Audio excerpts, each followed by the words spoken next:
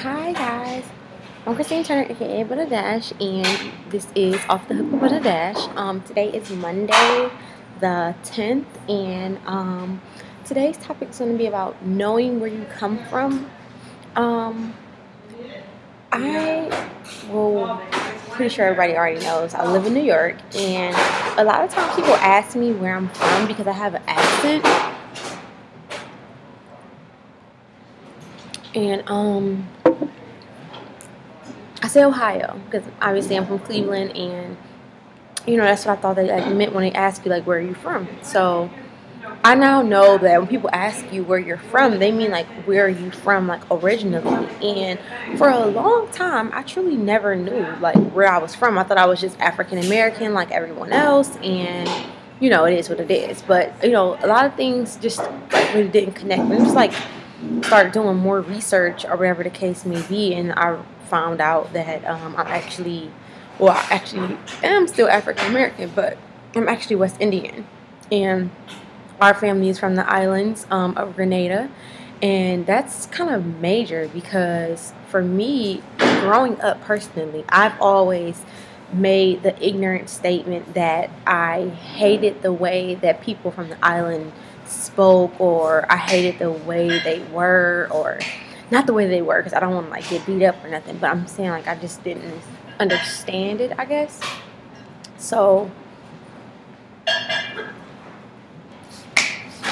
after now knowing that I am West Indian, it really makes me just so curious about who I am and where I come from. And for the long time I kind of was feeling some type of way because I'm well, none of my family is for me, to me, nothing super major. Nobody's a judge, nobody's big time in this or big time in that. And I was just feeling some way man, gosh, why don't we have anybody that's of any sort of power or importance in the world? And as I got to know myself more, I found out that actually we do.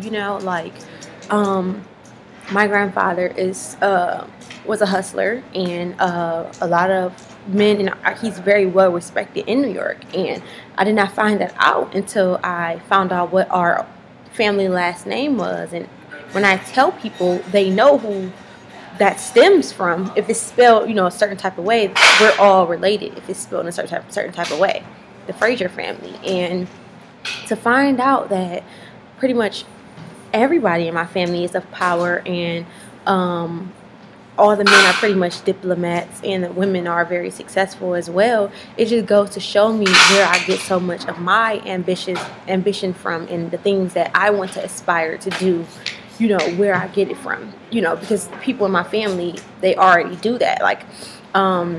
We have this big, actually this summer, my family actually went to Grenada. I was actually supposed to go, but I didn't go because I actually had to work.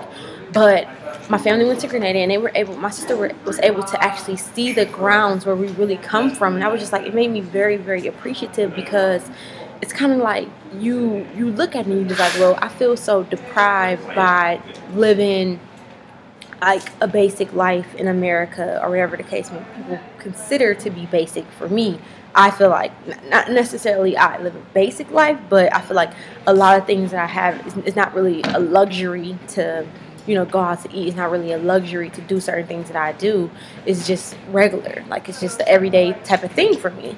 However, she went to Grenada, and she was able to see the grounds that our family walked on, and it was so crazy because they didn't have any roads, they didn't have real street signs, they didn't have no street lights. And I'm just wow, we take so much for granted by being in America and not being appreciative where we come from. And I remember when I used to be at my last job, a lot of my workers who worked for me were Haitian, and the males treated me like a queen, and they really, really, really loved me. I could not literally drop a pin without everybody running to pick it up. People was at my feet. If my shoe was untied, they would tie it. They were so loyal, they were so respectful, they were so honest and so trustworthy. And I was wow, what is it about these people? They were all Haitian, and the women hated me, and I couldn't figure out why. And I had from the beginning, I was just kind of well, I don't care, I'm here to get a check, and that's the end of the day. But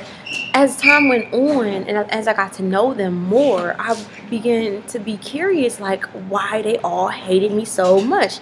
Besides the fact that I had like way lighter skin than them, which I think sometimes that do play a role. But it was kind of like they hated me, and it was like I was always, to me, I was always nice to them, or whatever the case. Or maybe I didn't even speak to them; they just hated me off of GP, I guess.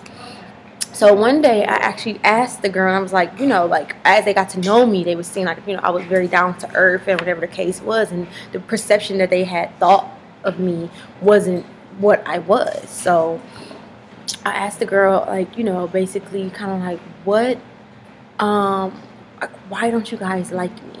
And she told me that it's because I'm unappreciative, and I walk around kind of like I got an S on my chest, and I don't know where they come from and where they've been, and how appreciative they are to be where they are.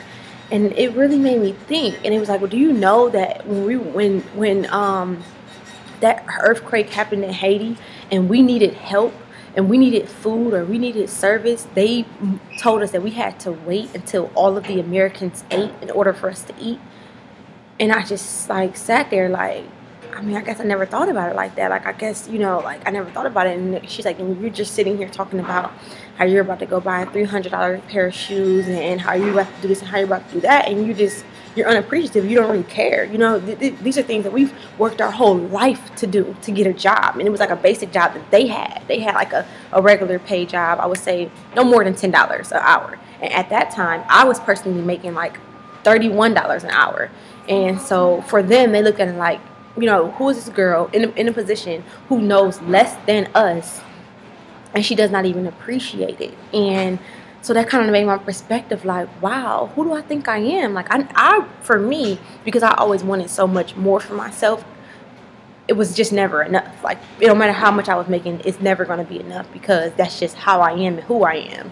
But for them, it was kind of like a thing of having gratitude and being humble with humility. And like, I always felt like I was acting humble, because for me to say that I'm buying a $300 pair of shoes, if that's the type of lifestyle that I live, then that's the type of lifestyle that I live. Like, for me, that's a basic, that's something that's in the norm for me to do. But for them, they kind of viewed it as like, almost like, like, who do I think I am? Like basically that's like their whole check. You know what I mean? Like, that I'm talking about buying some shoes, and like, I wasn't even talking to them. Like, I was like just saying it in casual conversation. But it just goes to show you kind of like, you just never know who's listening, and just a lot of things. But the biggest point for me was that people blow down so much on being American and say like, oh, this is whatever, like it's nothing. But at the end of the day, we are the cream of the crop, and we are people. Like, you have to be appreciative, like where you come from.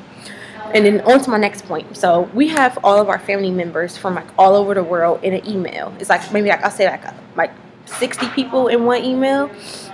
And over the Christmas season, I was like, this would be a perfect time for me to, because I don't care who knows each other versus who don't, but I'm the type of person, I want to be known. But these people who are related to me, I want them to know me. I don't want them to wait. I don't want them to wait till somebody get famous and like hitting people up like, yo, Drake, we're related. No. So I made like a PowerPoint presentation just introducing myself and all the things that I was into, and I sent it to everybody. And when I start getting phone calls from like London, phone calls from like Hawaii, phone calls from Atlanta, phone calls from California, phone calls from Georgia, it was insane to find out that, how do I put this?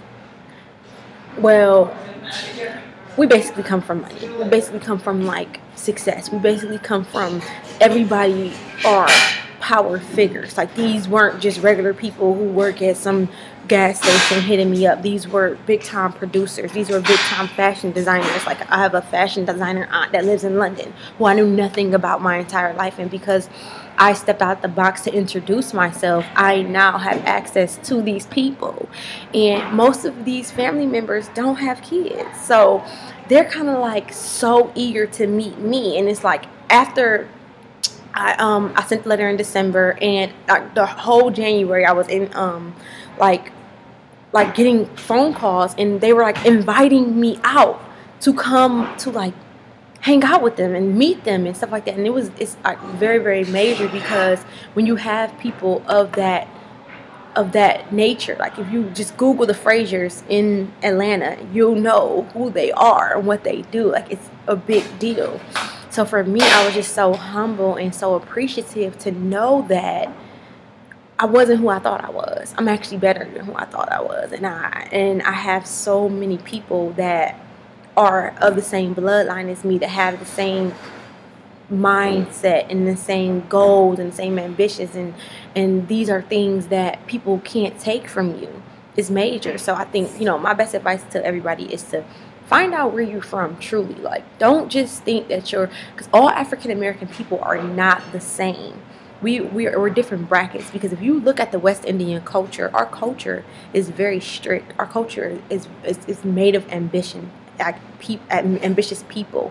Our culture is one of leadership. Our culture is one of honesty, integrity. It's a big deal, and you start to see all of those positive traits that are associated with you, instead of those delinquencies and those bad credit and black people are this, black people are that. That's not who you are. That's not what you're associated with. You're actually associated with something that's far beyond what you have been introduced to. So that's my best advice, to like go and find yourself and who you are as a person. And because I'm definitely on that road for me, and it's just been such a great journey in exposing, you know, who I am, where we come from, what branch we're from, and we come from royalty, we're the purple, we're this, we're that. It's just it's awesome. And last but not least, I'd like to wish everybody a happy Monday and happy Black History Month. I'm like trying all these different colored purples on my nails. I really love this color. The first week I had a dark purple. Now I have this color. I probably wear this color for probably 2 weeks. And even though I agreed not to do the videos every week, I decided that I'm actually going to do them for the next, I think, this week and next week, because the third Monday is actually my birthday.